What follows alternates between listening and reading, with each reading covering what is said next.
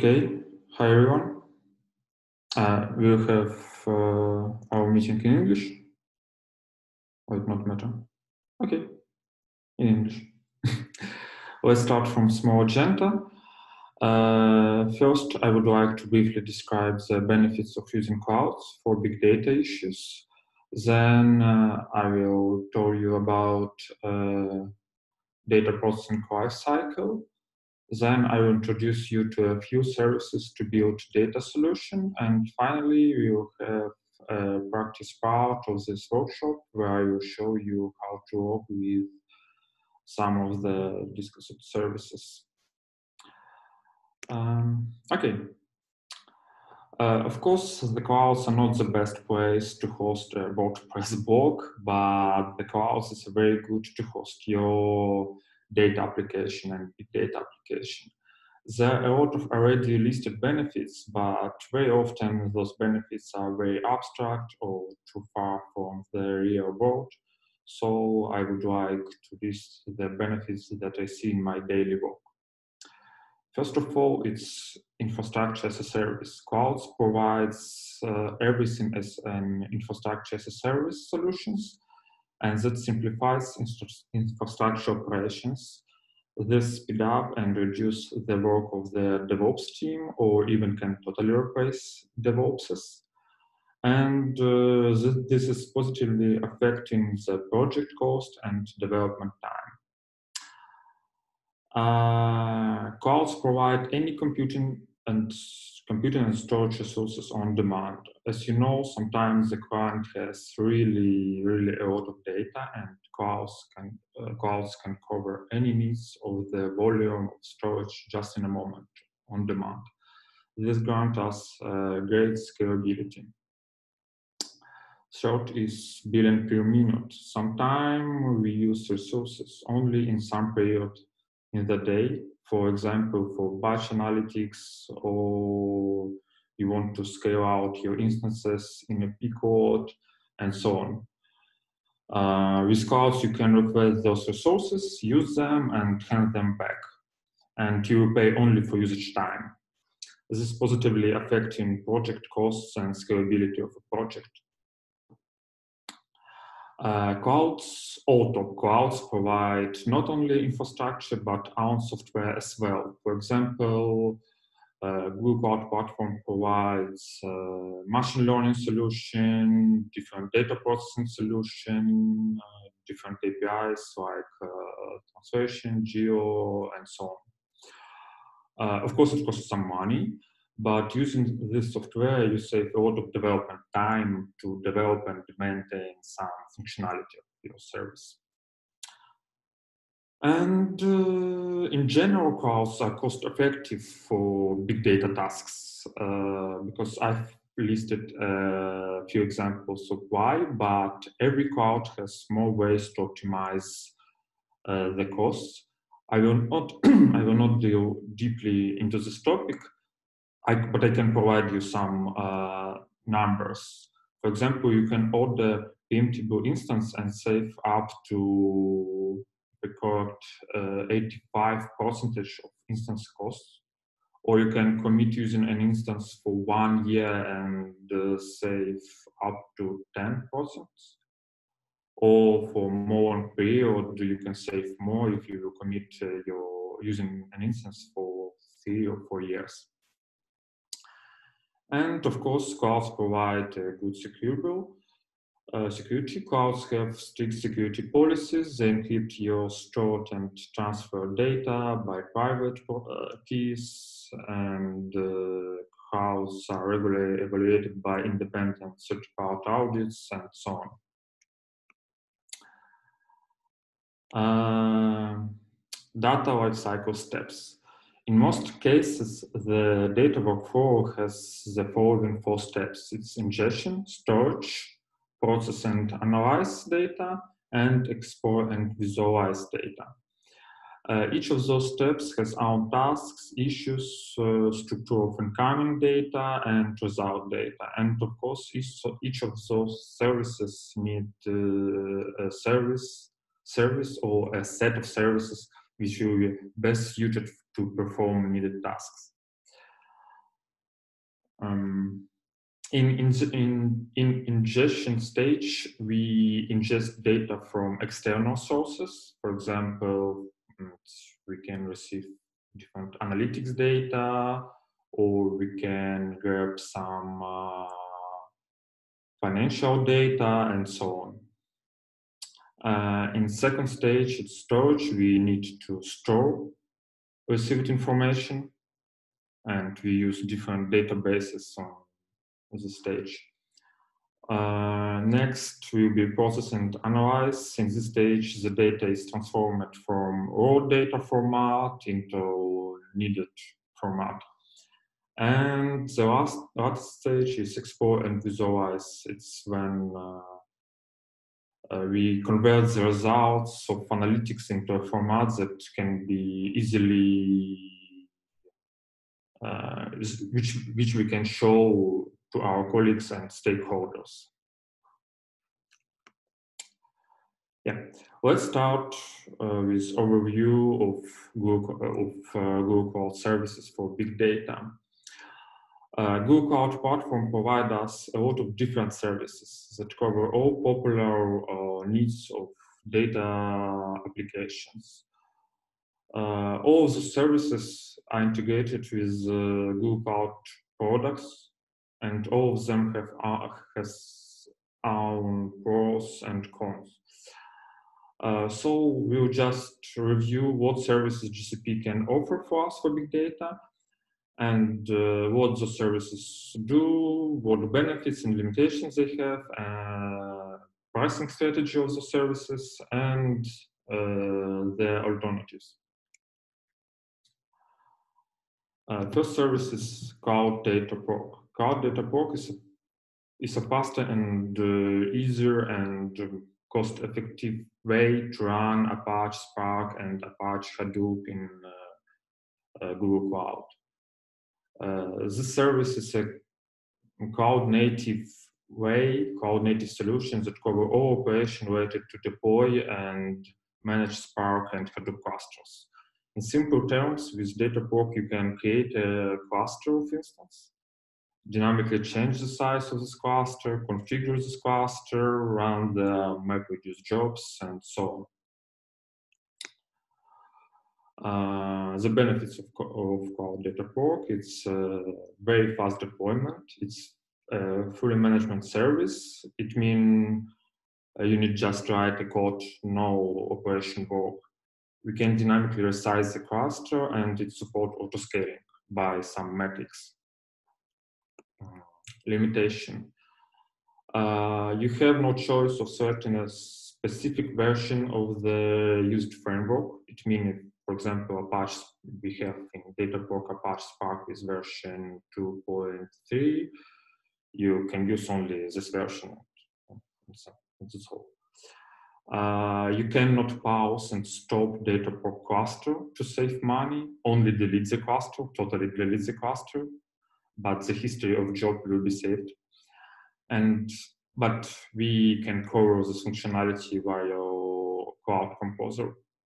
And you cannot choose a cluster manager. You can use only YARN. Analogs and alternatives, you can set up a cluster on the virtual machines. Feel free to do it. You can use Amazon EMR service. It's AWS analog, and Azure HD Insight. Okay.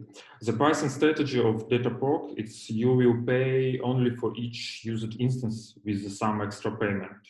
GCP bills for each minute when the cluster works. I will show you it on the demo. The next service is Cloud Data 4. Cloud Data 4 is a managed service for developing and executing a wide range of data processing patterns, including ETL, batch, streaming processing, etc. Data 4 is used for building data pipelines. This service is based on Apache Beam. It's just a cloud wrapper for Apache Beam, and support Python and Java jobs. The benefits, data for combined batch and streaming processing with a single API. It can be very fast deployed. This is a fully managed services, so you not needed any operation work. It supports dynamic rebalancing and it supports auto scaling. Limitation, data flow based on a single solution. Therefore, it inherits all limitations of Apache Beam, and maximum size of a single element value in a streaming engine is 100 megabytes.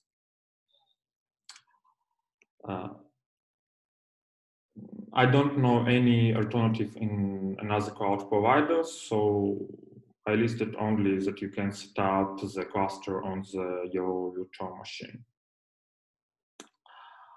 The pricing strategy is data flow jobs are built in per second, and it's based on the actual use of the service. Cloud PubSub. Cloud PubSub is a message queue broker that allows application to exchange messages quickly and asynchronously. The service based on publish subscription pattern. I guess everyone familiar with this pattern. Or I can describe it. This diagram describes this pattern. The publisher application publish message to a pub subtopic. Topic send message to pub sub subscriptions. Can be a couple subscriptions for one topic. And the subscriptions store messages, and subscriber application read messages from the subscriptions. That's all. Benefits. PubSub has high capacity, and it provides high reliable communication layer. Limitations. We have about 10 megabytes as maximum size for a single message. Also, 10 megabytes is a maximum size for one request. It means in case if we need to send 10 messages per request, the average maximum size for each message will be 1 megabyte. And maximum attribute value is 1 megabyte.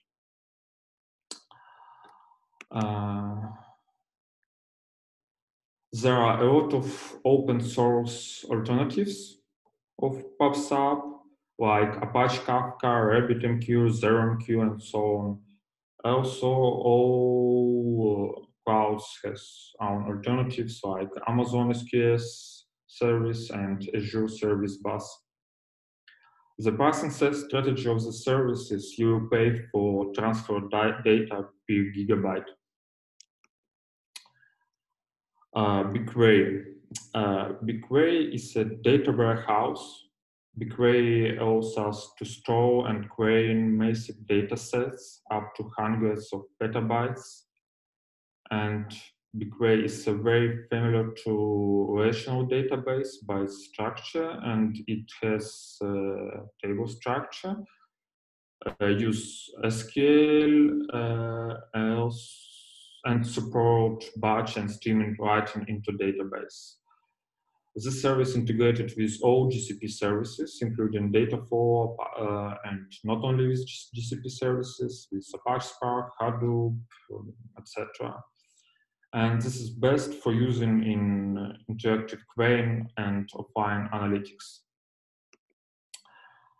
There are a lot of benefits like huge capacity, up to hundreds petabytes. It supports SQL, as I said. It supports batch and streaming writing. It supports complex queries and built-in machine learning. But it's simple stupid for now, but it exists. This is serverless service. And there are a lot of shared data sets, and you can share your data sets between different projects as well. And all popular data processing tools have interfaces to BigQuery. Limitation, it doesn't support transactions, but who need transactions in the OLAP solution? And maximum size of a single row is 10 megabyte. Alternatives, it's Amazon Redshift and Azure Cosmos DB. And pricing strategy is you pay separately for stored information per each gigabyte and for executed queries. As you know, with reference to execute queries, you can choose one of two payment model. One model is you pay for each processed terabyte or gigabyte, or you can choose a stable monthly cost. It depends on your preference and your project. Cloud Big Table. Google Cloud Big Table is Google's NoSQL Big Table database. It's the same database that powers many core Google services, including searching, analytics, maps, and Gmail, and so on. Big Table is designed to handle massive workloads, and it's a great choice for operation and analytical applications, including IoT, user analytics, and financial data analytics, and so on. Cloud Big Table based on Apache HBase. As you know, Google developed first version of Big Table and published white papers of this Big Table database, and then open source community developed Apache HBase, and now Google developed our cloud Big Table solution based on Apache HBase.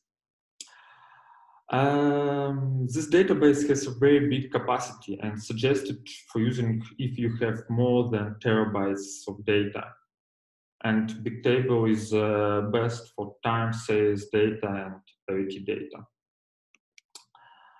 Benefits. It has real good performance on 1 terabyte or more data.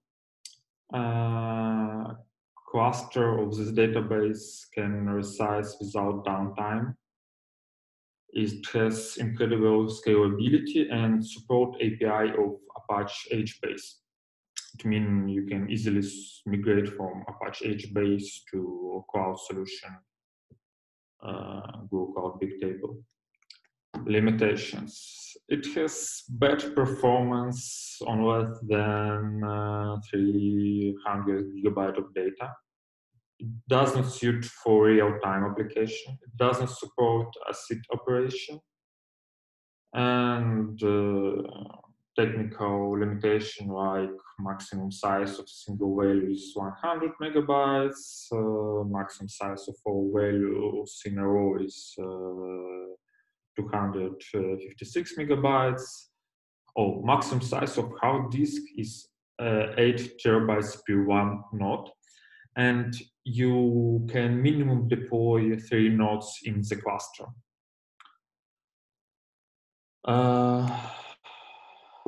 Analogs, you can use custom deployed Apache HBase. And about pricing strategy, Big Table is very expensive, really very expensive. You pay end for nodes, and if you remember, you can use minimum 3 nodes. And for storage capacity, it's really very expensive. Cloud storage, it's nothing to say about. It's just a blob storage for files. You can store any amount of any size files there. It's used for backups, for your own files, for your photos, and different use cases. Benefits. Cloud storage has API for any programming language. and support API, HTTP API, and console client. Google Cloud Storage has immutable files, and it supports versions of files. It means if you want to update your file will be not updated. You will write new copy of this file, and previous version will be available as well. Can be available. And the cloud storage suit for any size files. You can load the files with terabyte size or even more. And suit for any amount of files. So you can load in one bucket petabytes information. Analogs, it's Amazon 3 and Azure Blob Storage. And pricing strategy, Google Cloud Storage has a couple pricing plans. In a standard plan, you pay for 1 gigabyte of saved data. Cloud Composer. Cloud Composer is a workflow orchestration service to manage data processing. Cloud Composer is a cloud interface for Apache Airflow. And it also automates the ETL jobs. For example, you can create a Dataport cluster, perform different jobs there, upload the results to BigQuery, and then shut down Dataport cluster. But it's just a cloud native way to deploy Apache Airflow. Benefits, it can fill all gaps of other GCP solutions like Dataport, and limitation provides the Airflow web UI interface only on a public API address. It's not very secureable. And also it inherits all benefits and limitation of Apache Airflow because it's based on it is Apache Airflow.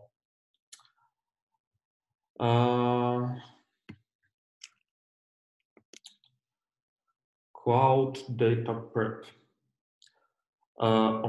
Cloud data prep is a tool for visualize and explore and prepare data you work with. You can build pipelines to ETL your data for different storages, and do it in a simple and intelligent web interface. You don't need to write code. You just you can do everything in the web interface.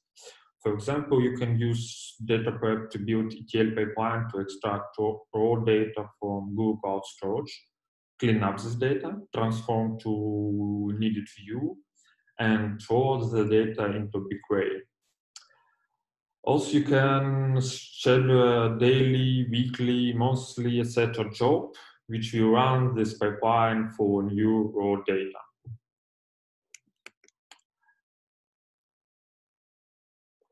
There are a lot of benefits.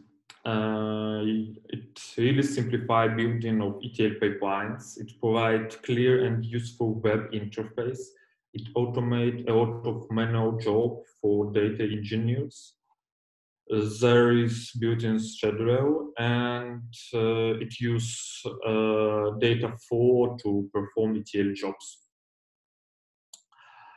But very big limitation, the service works only with BigQuery and Google Cloud Storage for now.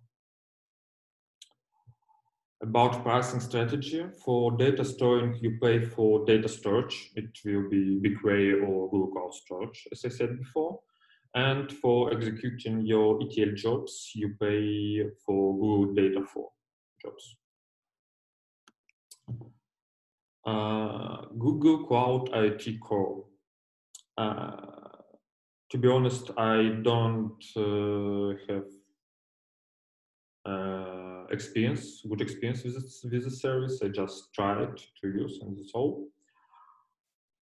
Cloud IoT core is IoT device registry in the Google Cloud platform. This service allows you connect devices to the Google Cloud platform, receive messages from devices, send messages to devices, and that's all.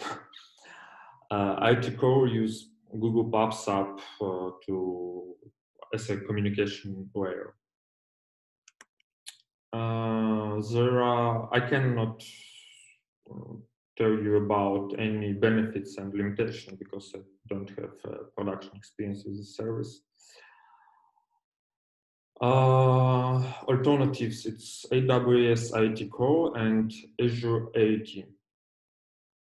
And pricing strategy, you pay for data volumes that you transfer across this service.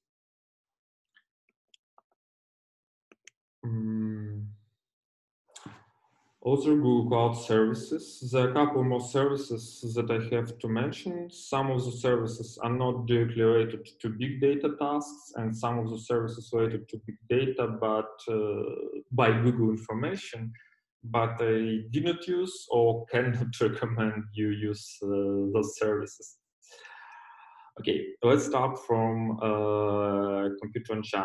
Google Cloud Computer Engine is providing you virtual machines with any performance capacity. It's just virtual machines. The next is Google Cloud SQL. This is cloud-native solution to host your MySQL or Postgres database. It has built-in vertical and horizontal scaling, firewall, encryption, backups, and all other benefits of using cloud solutions. And it has a terabyte capacity. And so, of course, it supports difficult queries and transactions because under the hood you use MySQL or Postgres. Next one is Google Cloud Spanner. This is a fully managed, scalable, relational database service, support SQL queries, auto application, transactions, and so on. It has a petabyte capacity and best for large-scale database applications that store more than a couple of terabytes of data. And this is OLTP database, transaction database for real-time applications. Next one is Stackdriver. Stackdriver is monitoring of Google services and infrastructure and of your applications that you host in GCP as well. I will show on the demo of the service. And Google Catalog, Data Catalog and Data Fusion. I did not use those services. I will just comment about it. Cloud Data Catalog, it's a searching service by database metadata. You need the service if you have hundreds or more of storages and database, and you need to search for some kind of entities in all your storages. I don't know projects who really need this service. And Data Fusion is a data integration service which has graphic web interface to build ETL data pipelines, some analog as a data prep, but don't have experience with the service and not a lot of information about the service in the web. Cloud Data Lab. Cloud Data Lab is a way to visualize and explore your data. This service provides a cloud-native way to host Python Jupyter notebooks. But I highly suggest you use virtual machine for those purposes, not the Cloud Data Lab, because it has a lot of crashes sometimes. And Google provide AutoML and Platform AI services. They also train and host high quality custom machine learning models with minimal efforts. Yeah, we discussed a lot of Google Cloud services. I hope that can help you to build any data solution. Of course, clouds are not a panacea, and in case if you use clouds in the wrong way, it can very affect your monthly infrastructure billing. So very carefully build the architecture of your for your proposals and choose the necessary services for your needs to reach needed goals. And you should always explore all benefits and limitations of each particular case. And always care about cost. And of course, remember about scalability, reliability, maintainability of your solution. There are a couple I prepare a couple useful links, a list of Google's big data products and different solution based on Google big data products, and data engineering labs on quick labs where you can train and learn some solution, some service, and so on. Any questions? Are you in touch? Someone hear me? No? Okay.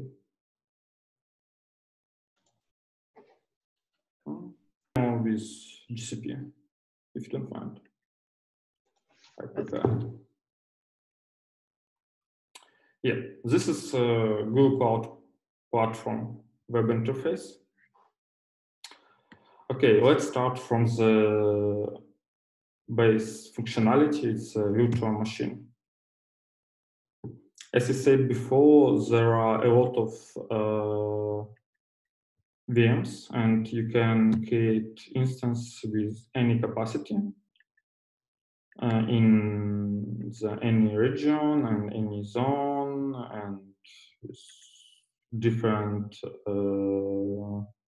CPU and memory capacity. I already have a couple, and so I will not create new one. Okay, Google Cloud Storage, as I said, this is a file storage where you can host and files. You need to create new bucket to host files. I already created one and ordered a couple of files. Yeah, and Google provides us a Cloud Shell where you can perform different shell commands. So I will show you example how to work, not with this. This shell I connected by SSH to one my instance, and as you saw before, we have a couple files in my bucket, so you can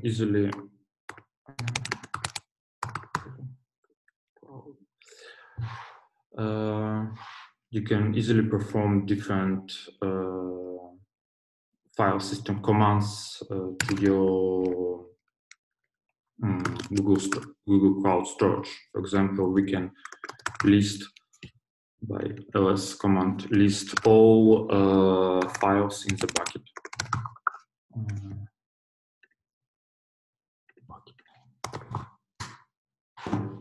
Yeah, as you can see, my two files, and you can create new file and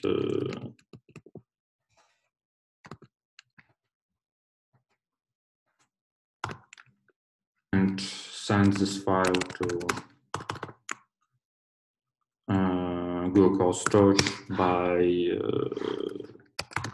shell.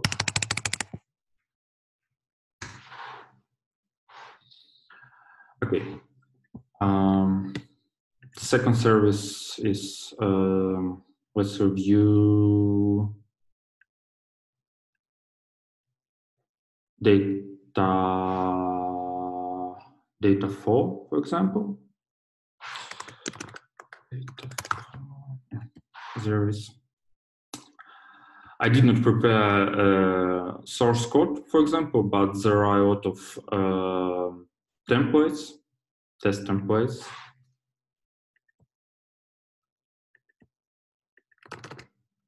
Job name. And we can choose, for example, word count.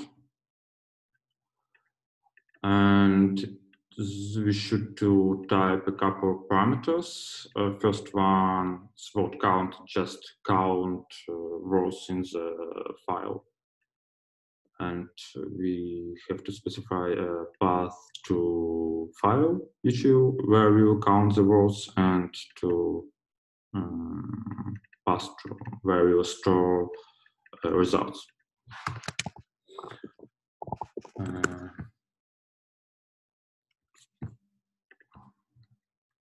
Let's try.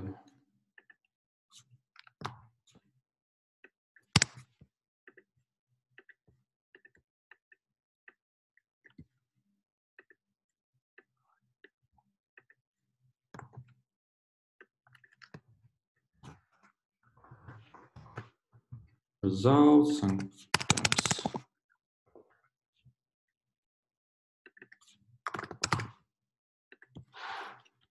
And in this way, we run temp test job, which will count all words in this file. We need some time to perform this operation. And let's review BigQuery service to more interesting and okay, let's first review this.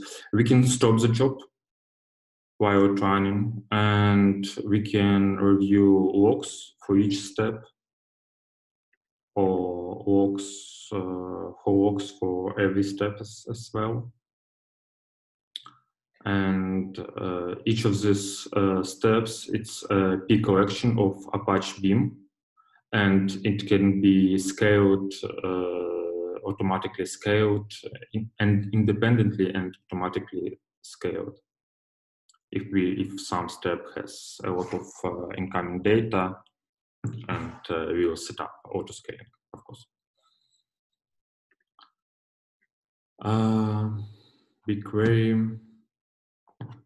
BigQuery is a data warehouse, as I said before, and to use this, let's create a data set and perform a couple SQL queries. To create a data set, we need to type the name and location and other options. And create its data set. It's like a database in the MySQL or Postgres. And let's create a table. We can create table from different sources, for example, from file on the Google Cloud Storage.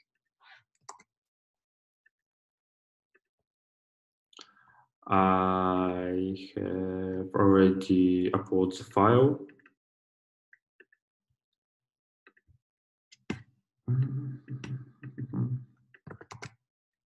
No, why not? Okay, it's not our, it's CSV file. And I don't remember.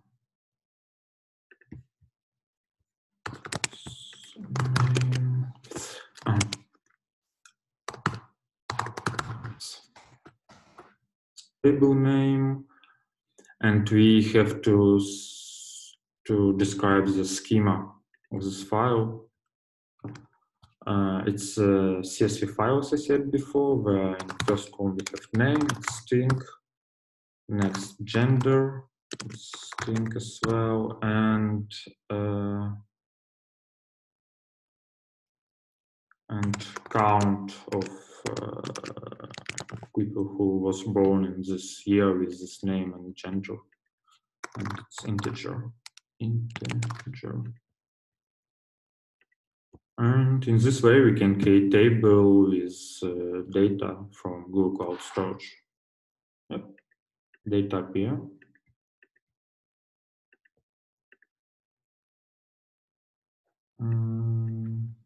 Details, some information about our table, size, the number of rows, when it was created, when it was modified, and so on.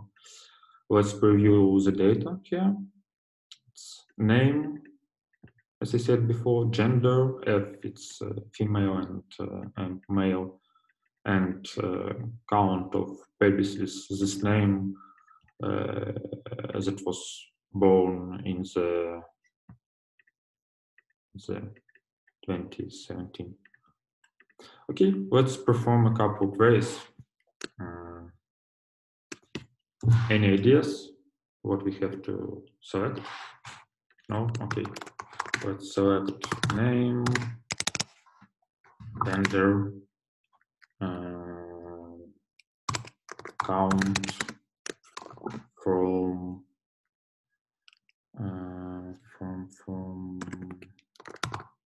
names, baby names. We have to type and dataset and table name. When gender is male, limit of course.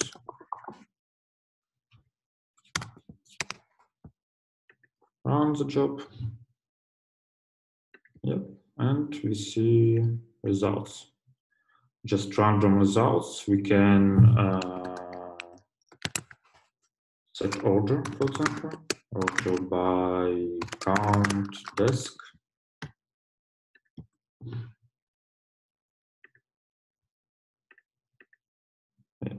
Same results. Also, we can, for example, select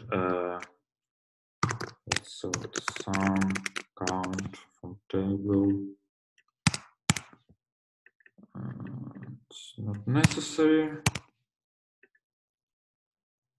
It's wrong. Gender. Of course, we need, because we have some, we need group by count gender. And we don't need. And we receive total sum of all boys or all girls and boys who was born in that year. This is big query. I would like to show you example with Cloud Composer, but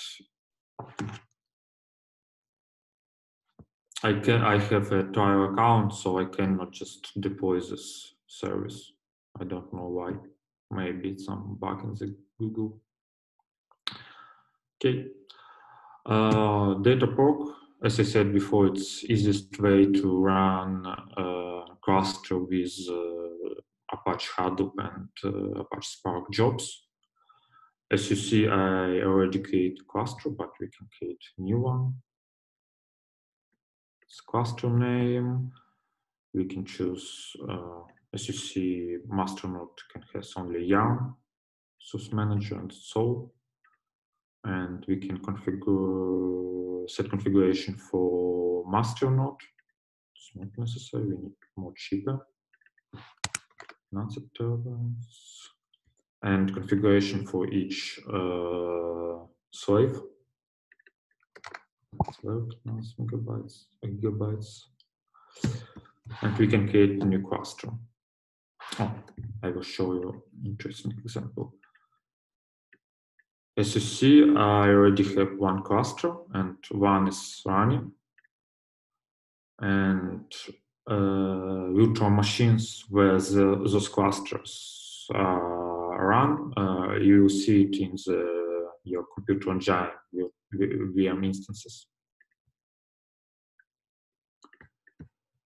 and you can connect via SSH to each service. Okay, let's open ready to use cluster. Oh, this is a job that I already create and result of the job. So let's create the same job. You can submit the job, any job. You can choose, you can type ID, job type. Let's do it Spark, and like, okay, I have.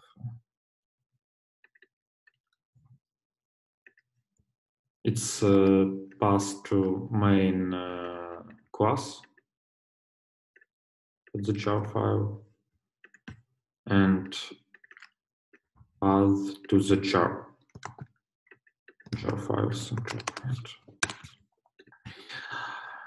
As you see, I type here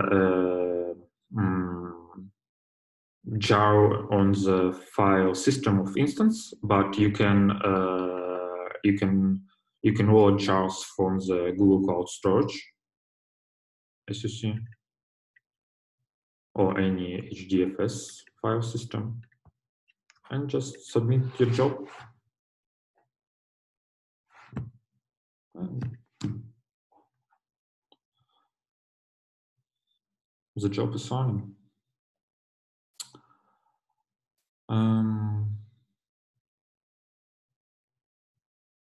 Maybe that's all. If someone want, I can show something more deeply, describe more deeply. If it wouldn't take a lot of time, we can do it now.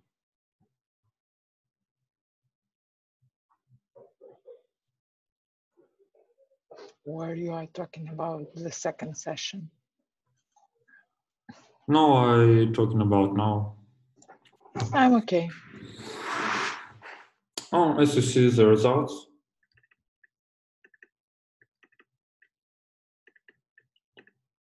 Some logs.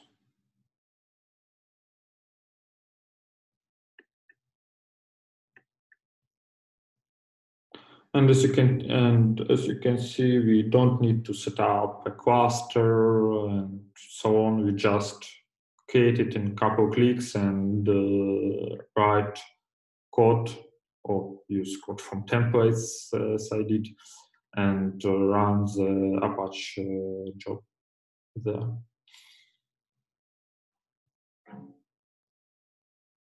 Yeah, that's all.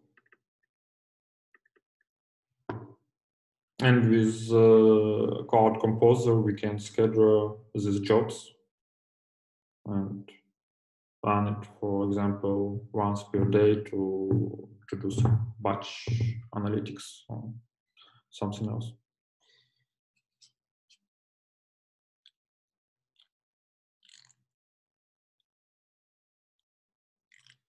Any questions?